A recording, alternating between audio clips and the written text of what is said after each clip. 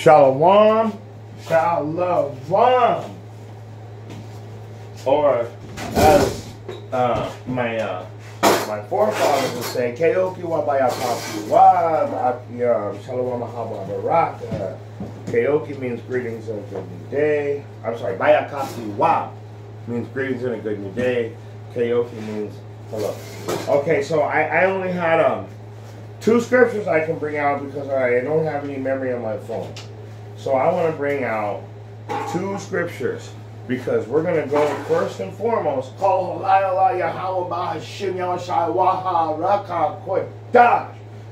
honors to the elder apostles, the prophets, and the teachers at GMS that are bringing out this 100% truth, which is going to bring me into this class. That 100% truth. That 100% truth is what we're talking about today. And if you saw my previous class, yes, this is natural grape soda. Oh, man. All praises. All praises. It actually tastes more raisiny, but I think that we can get different grapes and it'll taste different. The green grapes taste a little bit more like grape soda. Anyway, the purple ones taste more like raisin soda. But it's really good stuff. It's just so good. So good. Anyway. Let's get into it. Nathaniel,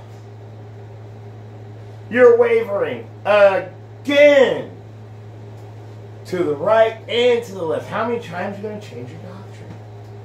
So, first things first, he's got the MOTB. He's changed that 5-6 times. We all know that. That's old news. Then he's got hell doctrine now.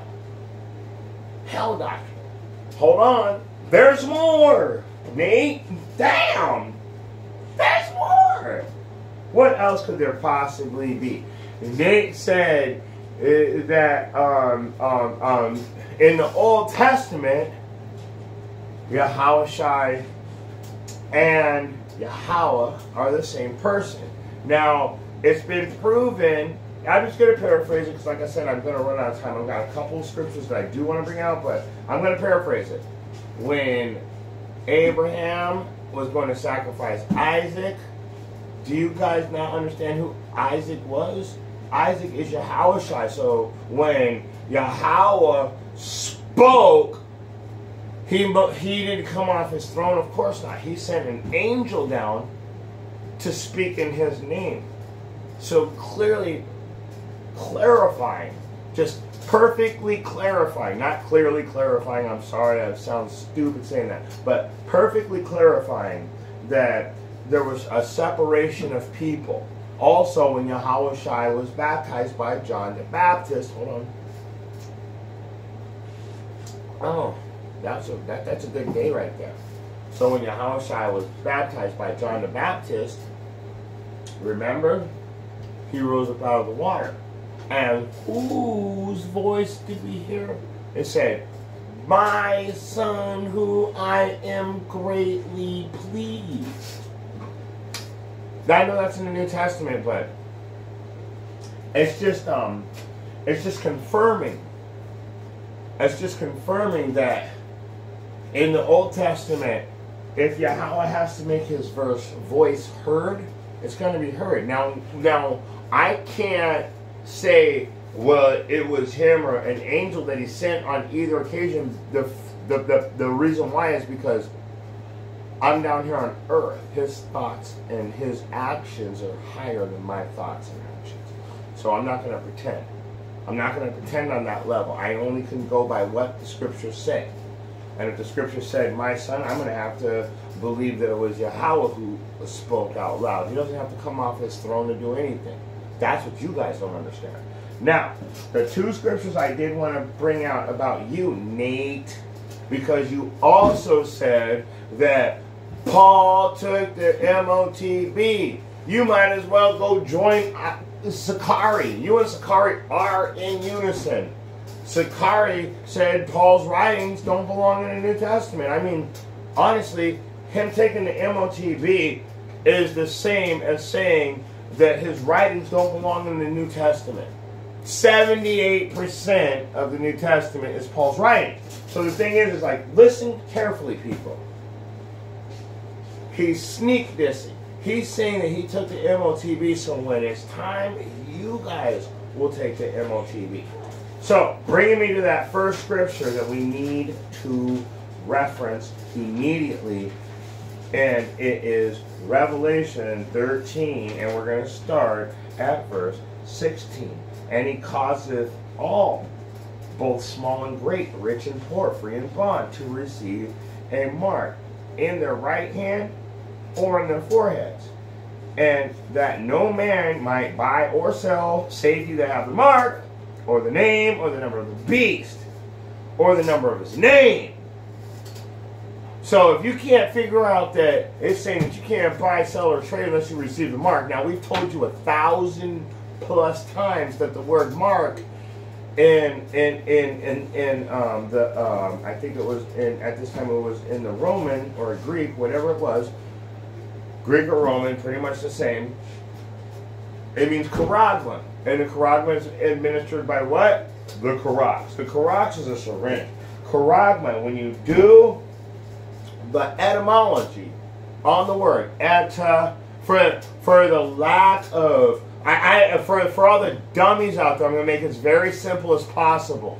The word etymology means eta, true, mology, meaning. The true meaning of the word, the true origin of the word. So when you say charagma, it means subdermal implant of a foreign object beneath the skin. And you know, I found that once word for word, and I can never pull it up on this computer again. The computer said, oh shit. And it buried it so deep. I've been searching for 2 years just to find it again, just so I can prove that it said that. Just so I can prove it said that. You know what? I think that they removed it from the internet. I really honestly do. Why would I make shit up? I ain't got a lot of kick with. No, but I got fucking anything and everything I want. The Most High already blessed me. He blessed me to bring out this truth. Everything I ever wanted was to understand this Bible. So when you think, oh, he said he got everything he ever wanted. Yeah, all I wanted was understanding. And to, you know, like any other person to be able to protect their family. But through this understanding, I'm able to protect my family. So let's jump forward to the last couple scriptures I need to bring out immediately. So, Revelation chapter 14, starting at verse 9. And the third angel followed them, saying, with a loud voice, if any man worship the beast and his image and receive his mark in his forehead or in his right hand, who is that? Who's the new deacon in IUIC? Yawasop? Yeah, you said that this is all, I don't know what the fuck you said, because I don't watch your shit. I got to hear from the other prophets, because I wouldn't want anybody in my family to accidentally walk out here and think I was fucking listening to you. Even if I was taking notes, you moron. You are a dummy, and the Most High is going to deal with you, and he's going to deal with you. Well, let's see how he's going to deal with you. Let's see how he's going to deal with you. Saying, and with a loud voice, if any man worship the beast and his image, or his 501c3 motherfuckers, and receive his mark in his forehead or in his hand, the same shall drink of the wine of the wrath of Yahweh, which is poured out without mixture into the cup of his indignation. The same shall drink of the wine of the wrath of Yahweh, which is poured out into the cup of his indignation. Did you get that? He's not gonna. So I have all these shots right here. So if I pour out a shot right now, I'm gonna grab a shot. I pour it out. If I don't put a mixer in it, that's a strong shot. Depending on how big it is, I might not be able to handle it.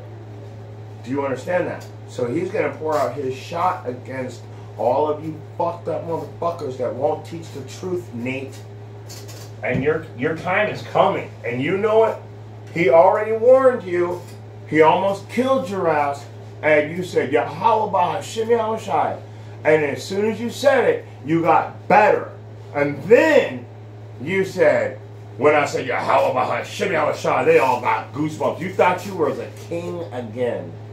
I cannot speak against you harshly, because the Most High did put you in a position just like He put Saul in a position. And I'm not in the position to say, well, Nate's this or that. What I can say is I know what I see, and it brings me to the rest of this scripture and then the last scripture I want to bring out. So, the same shall drink of the wine of the wrath of Yahweh, which is poured out without mixture into the cup of His indignation, and he shall be tormented with fire and brimstone in the presence of the holy angels and in the presence of the Lamb. So you're going to go down in front of everybody. Okay, so let's get to that last couple scriptures I want to go and bring out. So let's go to the book of Job, chapter 15. Book of Job. That's right, Nate. We're going to the book of Job. You better be ready.